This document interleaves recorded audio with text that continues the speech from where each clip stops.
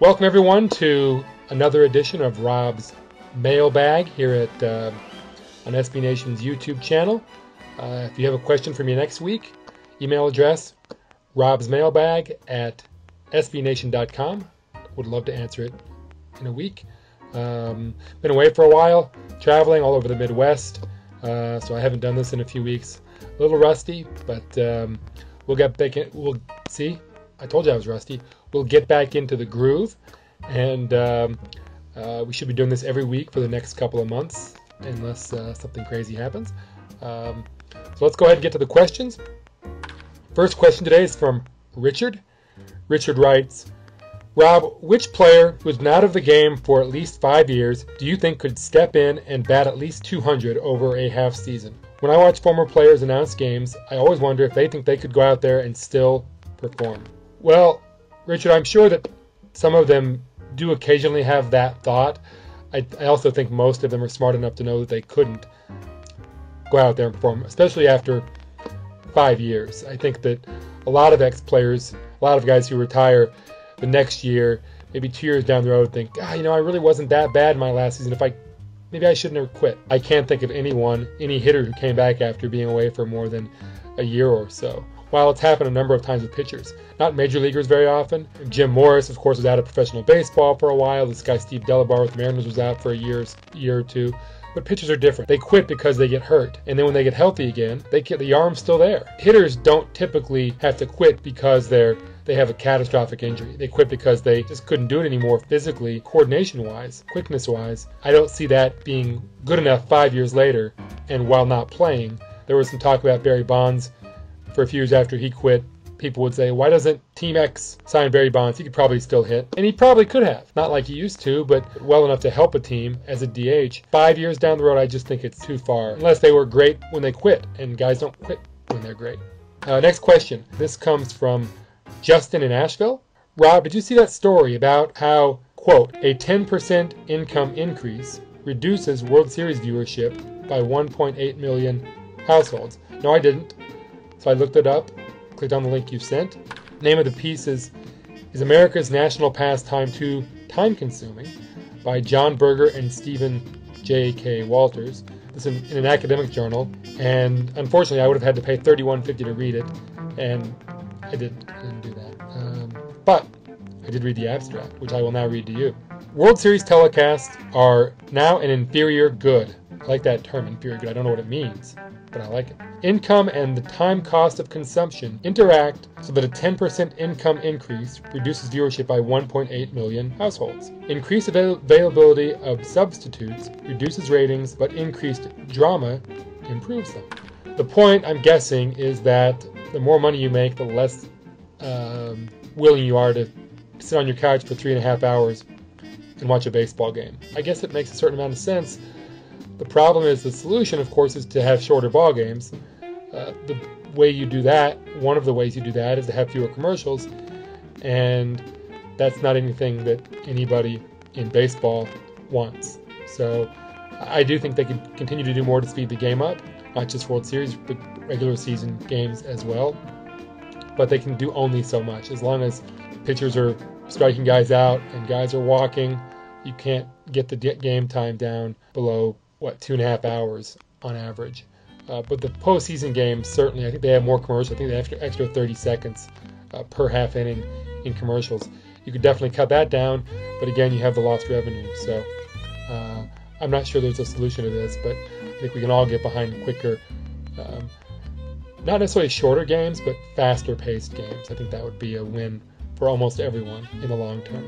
Next question is from Michael Orlowski. Michael sets up a situation. Runner at first base, the pitcher starts his motion and the runner goes. It's a pitch out, and out of the corner of his eye, the batter sees the catcher come out of his crouch and step up to take the throw. If the batter attempted a swing of the bat that even grazed the catcher as the catcher stepped up to try to gun the runner out at second, wouldn't it have to be ruled catcher interference? Thank you for your consideration, longtime fan. Thanks, Mick. I looked in the rulebook. I couldn't find anything about this. I know that extreme measures are allowed. I mean, whenever this happens, pitch out on a hit and run or a steal, when the batter knows what's happening, the batter will swing if it's a hit and run and usually miss because the pitch out is way outside.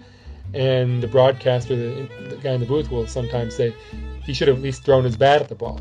But I think you have to make an effort to hit the ball. Even if that's throwing the bat, you could still make contact.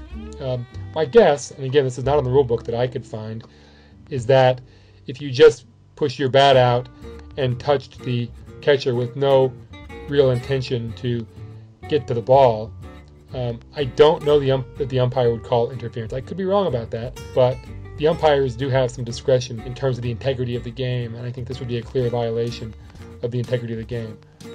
So I think that's why we haven't seen that, assuming, of course, that we haven't, because perhaps it's happened. Last question is from Mike D. in Bellevue, Washington. Mike asks, Rob, is 7.5 Ks per 9 innings too many? What, if anything, should be done about it? Well, I've written about this at least once or twice. I don't know that 7.5 strikeouts per 9 innings is too many. It's hard to say what the right number is. And I don't think you'd want to pick a right number, because you're never going to be right on that number, and then you're always going to be making adjustments on the fly to try to get to it. I do think that the trend, the strikeouts trend, is disturbing. It's just going up and up and up. And as Bill James wrote a month or two ago on his website, Bill James Online, there's no indication that the trend is going to be arrested naturally. Historically speaking, we can only assume that there will be more and more strikeouts. I mean, yes, there probably is a natural limit, whether that's 9 per game, or 9 per 9 innings, or 11 per game, who knows? I don't really think that anybody wants to see more strikeouts than we have now. I would like to see more ground balls, more fly balls, more hits. The game, to me, is more interesting when the whole team is involved. I think when it becomes a contest purely between the pitcher and the batter, I think it's a less interesting game. Which isn't to say that what we have right now isn't interesting. It certainly is. It could be more interesting, I think, with fewer strikeouts. As far as what could be done about it, the only obvious solution that I've come up with is to lower the pitcher's mound by an inch. Or maybe it's 2 inches. I don't know. I really believe that baseball should experiment with different things, with different rules, to change up some of the things in the game. You could try lots of things. You can try them in the minor leagues. If you don't want to train minor leaguers in different rules than they use in the majors, you could try some things in the summer leagues, in which the college players play, the Cape Cod League. There's a North Woods League in the upper Midwest. They use wood bats. Seems like the perfect experimental environment. Granted, the abilities of the players are not the same, so you lose something there, but I just think that baseball should take some real interest in looking at ways to change the game, just as experiments. And I think lowering the mound by an inch or two would be a great first step. Just see what happens. See if strikeouts go down by 0% or 10% or 40%. You really wouldn't know until you tried, but I think baseball should try. So at least they're ready. I mean, maybe 2 years from now they decide, hey, you know what? Too many strikeouts. What can we do? Well, if you've got the experimental data, you've at least got an idea, and you can begin to have a conversation. But right now I feel like baseball is just sort of frozen in place and isn't even really considering making any substantive changes to how the game is played. And someday we're going to need them. We always have before. There's no reason to think that the game, as it stands right now, is perfect. It's not. Nothing's perfect. That's all I have for this week. Hope to see you again next week. Again, this is Rob's Mailbag on SB Nation's YouTube channel. Please, please, please, please, please send me some great questions for next week. I can never get enough. And again, the email address right there on the screen at some point, maybe right now, robsmailbag@sbnation.com. Great to be here. Thanks for coming, and we'll see you soon.